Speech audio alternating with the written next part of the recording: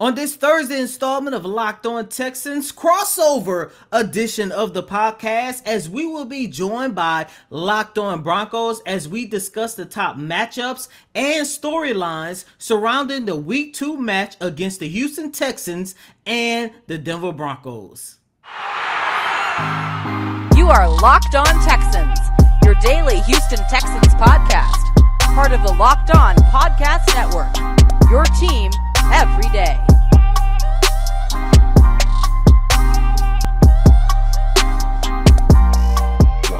It's Thursday all across the Locked On Podcast Network. So for the NFL season, you know exactly what that means. It is Crossover Thursday. We have Locked On Broncos talking with Locked On Texans about Sunday's big-time matchup, 2:25 p.m. Mountain Time kickoff. The Denver Broncos will host the Houston Texans. I'm Cody Rourke, host of Locked On Broncos, joined alongside by Locked On Texans host Cody Davis. This is the Cody Show on today's crossover episode, my man. Obviously, very excited to welcome you here. Can't wait to break down, welcoming the Texans audience, and also for Texans fans tuning in, they get to hear a little bit of a Broncos perspective, man. So, Cody, I want to start things off here with this crossover here today by really setting it up. For the Houston Texans, what is the biggest story for them this week as a team heading into this matchup?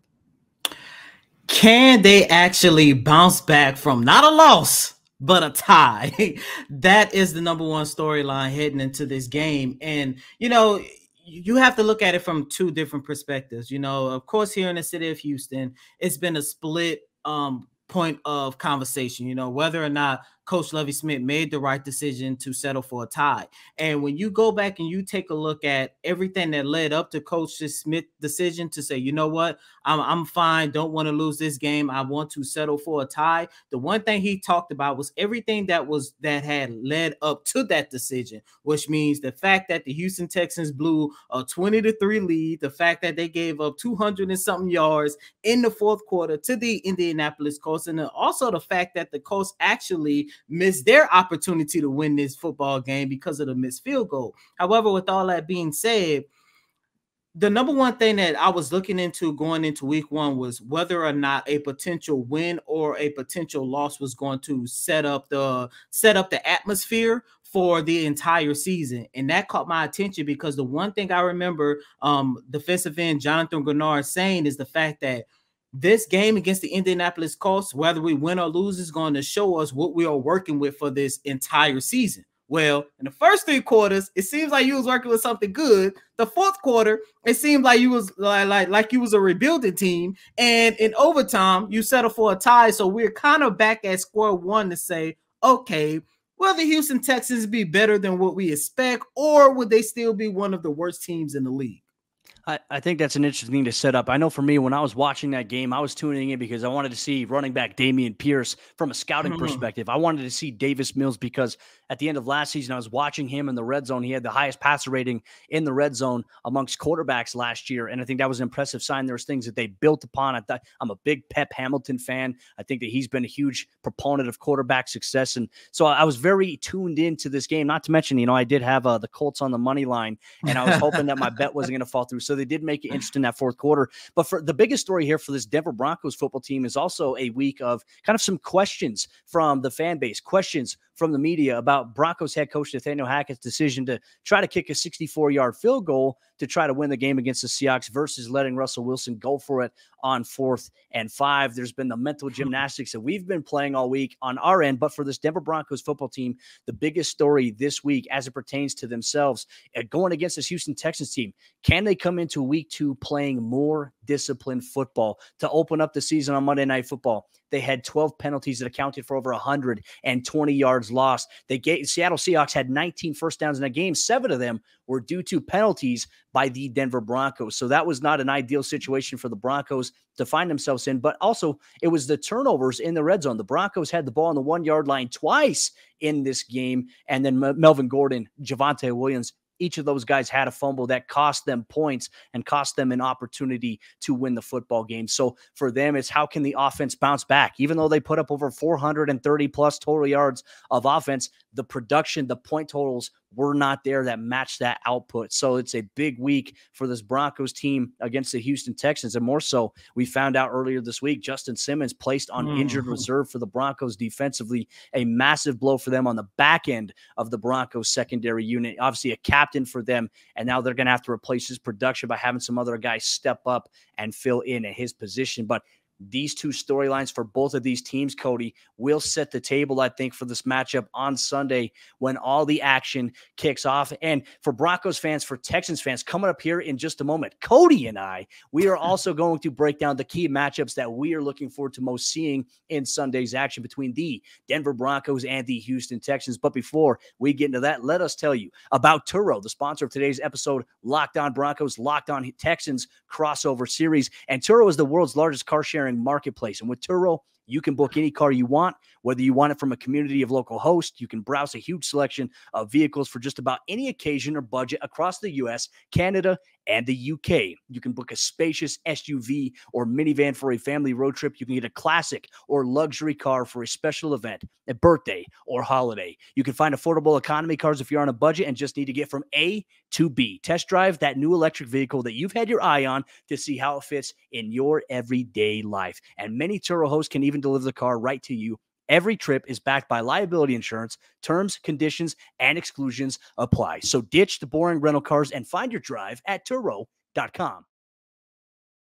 Continuing on with our Locked On Broncos, Locked On Texans crossover event here for week 2 across the Locked On Podcast Network. Thank you, everyone, for making Locked On Broncos or Locked On Texans your first listen of the day every single day, free and available everywhere you get your podcasts or whether you watch both shows on YouTube. We appreciate you so much.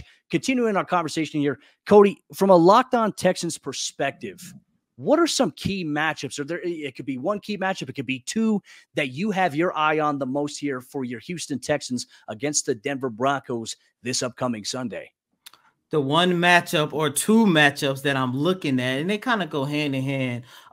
Courtland Sutton, Jerry Jeudy versus Derek Stingley and Steven Nelson. You know, throughout this whole entire year, as a matter of fact, you know, ever since the Houston Texans got the number 3 overall pick, everyone in their mind knew that the Houston Texans were going to address one of their top priorities, which is the secondary. And they did that, of course, by drafting Derek Stingley Jr. Now, Derek Stingley Jr. did have a pretty solid debut against the Indianapolis Colts. I understand he did give up a few receptions, but of course, it was his very first game. He is still trying to get adjusted to the NFL level. But what I would say is he did finish that game with 7 tackles. And to me, he was one of the saviors of the Indianapolis Colts game, because had he not recorded a touchdown pass deflection between Matt Ryan and rookie wide receiver Alex Pierce, then the Indianapolis Colts would have left NRG Stadium with the victory. But the fact that he was able to get his hand on that ball, that basically saved the game for the Houston Texans. And of course, I'm pretty sure you saw it. Lovie Smith called them up and said, hey, we're going to take you. We're going to have you cover the number 1 wide receiver for this upcoming season. And of course, on the opposite side of the line of scrimmage, you're looking at Jerry Jeudy, a guy that literally is coming off a game where he had 105, 110 receiving yards. And of course, now you are pairing him with a Hall of Fame quarterback in Russell Wilson. I think that this is going to be a phenomenal season for Jerry Jeudy. And of course, you know, hopefully that breakout game does not come against the Houston Texans. And of course, that is going to be whether or not, or how much I should say, Derek Stingley is going to be able to contain him. And of course, on the opposite side, it's not like that you could just worry about Jerry Jeudy. You also got to worry about Courtland Sutton. And I've been saying this ever since the Houston Texans signed this young man, Steven Nelson, at least as for right now, he has been one of, if not the Texans' best offseason acquisition. Not only is he showing it on the field, but he is showing it off the field as well, showing Derek Stingley the ropes. And this is a guy who is one of the leaders in the locker room, and he's still a productive player. And in order for the Houston Texans to be able to come out with a victory against the Denver Broncos, they're going to have to contain the Broncos' top 2 receivers. Well, and another question I have for you too, as it pertains to like an offensive matchup, right? For Davis Mills, who's running the offense there in Houston, are there any matchups in particular you're also looking forward to, whether it be Davis Mills, whether it be Damian Pierce, whether it be Rex Burkhead, who just seems to find a way to be heavily involved in offensive game plans going forward? It's not too much of a matchup that I'm looking at in terms of Davis Mills, but what I do want to say in terms of Davis Mills going into this game, I want to know how is he going to be able to improve his ability to create something out of nothing.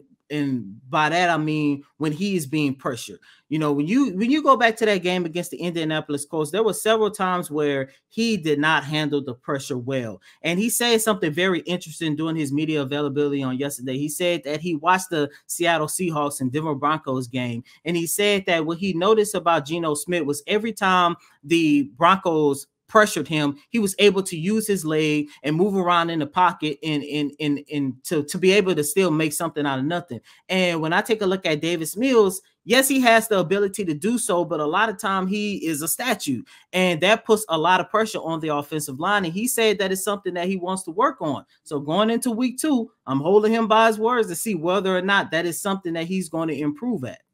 From a Locked On Broncos perspective, some of the key matchups I'm most looking forward to seeing here. I think for the Broncos defensively, I think they have to find a way to limit O.J. Howard, because in the week 1 opening game against the Seattle Seahawks, the Broncos allowed 2 touchdown passes to 2 different tight ends. Well, O.J. Howard had 2 catches for I think it was like 22, 24 yards, but 2 of his catches were for 2 touchdowns in the game against the Indianapolis Colts, which gave them obviously 14 points off of that. The Broncos historically have struggled in recent memory against tight ends, versatile, athletic, sizable tight ends. And kind of going to your point about Geno Smith, his escapability, making plays happen, you know, when things break down, he did just that, and he was able to find tight ends. So I think our kind of key matchups align a little bit with the impact of maybe how certain things can go on field here. And certainly for the Broncos, they have to find a way to account for O.J. Howard. But I'm going to go with a little bit more of an exciting matchup here, Cody. Patrick Surtain taking on Brandon Cooks, who's got some long speed to him, some dynamic ability to him. Obviously, in my opinion, I think the Texans' best wide receiver. We saw him play against DK Metcalf, and kind of to your point about Derek Stingley didn't allow any explosive plays to the Indianapolis Colts. Patrick Surtain played against DK Metcalf, didn't allow any explosive plays, and held him to 37 yards total in Monday's loss, unfortunately, to the Seattle Seahawks. He's entering his 2nd year as a pro. So I imagine we talk about like really young, exciting corners. You look at Derek Stingley now with the Houston Texans. You look at Patrick Surtain now with the Denver Broncos. I think that'll be a fun matchup to watch here for Denver. But a huge question and a huge matchup that I honestly have my eyes fixated on in this game has to be the Broncos edge rushers against Houston's offensive line, right? There's Laramie Tunsil, who's been a stakeholder for them at the left tackle position. What does the Texans offensive line look like here when they're going against guys like Randy Gregory and Bradley Chubb, and Chubb coming off of a very impressive 2-sack performance against the Seattle Seahawks? Here's the thing. They don't even know, because they still dealing with communication issues. And I say that because, you know, going back to Sunday's game against the Indianapolis Colts, there was a lot of times where it was easy to tell that the offensive line unit wasn't on the same accord. And on Tuesday, when we had an opportunity to talk to Justin Britt, whose status is in the air right now because he's dealing with something personal, so we might not even have an opportunity to see him. But when we had an opportunity to talk to him Tuesday during his media availability, Justin Britt talked about how the communication with the offensive line unit wasn't there. And he also talked about how it kind of hurt the offensive line, that majority of those guys like Laramie Tunsil, like Justin Britt, did not play during the preseason in terms of getting back to that communication, getting back to that chemistry and camaraderie. And that's one of the things that I was kind of worried about, especially for a guy like Laramie Tunsil. Yes, he is still one of the best left tackles in the game, but Sunday was his very first game playing in the game since October, I think it was like 25th or somewhere along those lines, week 5 during the 2021 campaign. And for me personally, going into the offseason, going into training camp and all this other stuff, like, yes, they had a lot of time on the practice field, but Cody, you know, there is nothing like getting in-game reps. And the fact that majority of the most important guys on that offensive line did not or barely play throughout the preseason, it hurt the Texans on Sunday. And I do believe it's going to hurt them again because, as I mentioned, Justin Britt, due to personal reason, he's not going to be there, and that's your starting center. Now, look, maybe Titus Howard, Laramie Tunsil, because they finally maybe they just needed that one game in hopes of getting their communication and everything back on track. But at the same time, look, you guys got a very scary defensive front, and this is going to be a very hard task for the Houston Texans offensive line. Well, you know, I think the Broncos are also dealing with a lot of questions after week one about not playing any of the starters in the preseason. You know, I always believe that there's like the pros and cons, and certainly I think game reps are absolutely important. But I feel like when you have a team that has the players like Denver, you know, and we saw what happened to Zach Wilson in the preseason. Luckily, you know, the New York Jets, they're going to be okay. They're going to overcome that eventually. They got to deal with Joe Flacco in the meantime, which I'm not jealous of in that situation. Denver was already in that boat. But I do think that this is going to be a matchup that is going to have a lot of interesting storylines coming into the game. And for the Broncos, how can you maybe have someone step up in place of Justin Simmons on the back end? I mean, he's your best defensive player outside of Patrick Surtain and Bradley Chubb, who, you know, in the last couple of years, back-to-back seasons of 5 interceptions.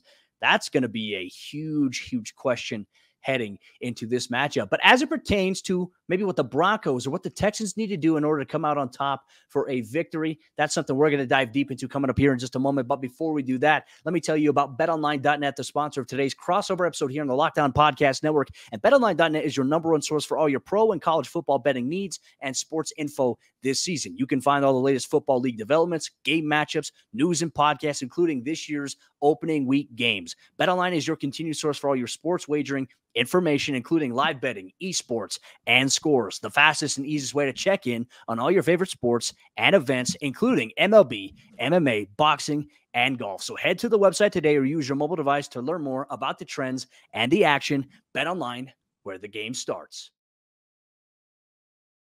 Continuing on with your Locked On NFL podcast, crossover edition, Locked On Broncos and Locked On Texans. Cody Rourke here and Cody Davis. This is the Cody Show on the Locked On Podcast Network. We got things going here, breaking down the Denver Broncos matchup against the Houston Texans from both teams' perspectives. So, Cody, let me start off by asking you this. From the Locked On Texans perspective, what do the Texans need to do to come into Empower Field at Mile High on Sunday and get the Broncos off to an 0-2 start? What do they have to do in order to win? Well, one, and this is, of course, the most important thing because it doesn't matter what they do on either side of the ball. The number one thing is, how do you contain Russell Wilson? This is a guy who is 3-0 against the Houston Texans as of right now. And I could be wrong, but outside of Rex Burkhead, I don't think there's not one player in that locker room who has ever beaten Russell Wilson.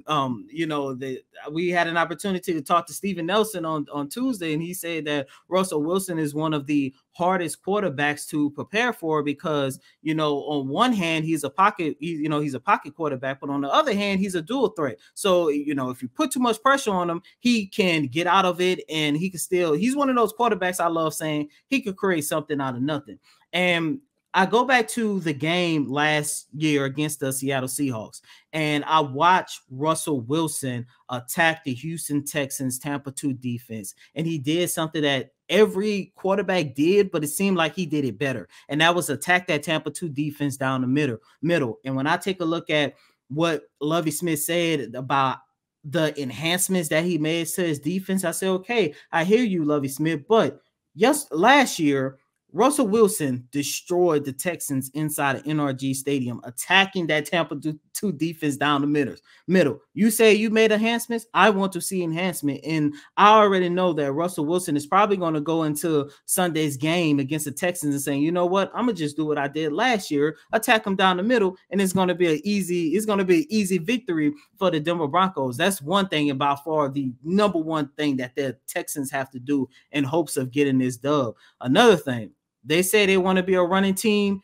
You got to play your best running back. There is no way in hell we should still see Rex Burkhead getting more carries than Dameon Pierce. I understand it. I get it. I understand Dameon Pierce has a way to go in terms of, using him as a pass catcher out of the backfield, as a pass blocker, or whatever the case might be. I understand all that. I understand he's still trying to learn majority of the playbook. But at the end of the day, you want to get that first down, and you keep saying we can't establish the run. We can't establish the run. We can't establish the run. Every time you say we can't establish the run, there's only one running back that is always in this common denominator, and that's Rex Burkhead. If you want to establish the run, please use your most talented running back in Dameon Pierce. It's not that hard. I love that too, because like I said, I thought Dameon Pierce put together a very impressive preseason format, and I like his work, especially in college.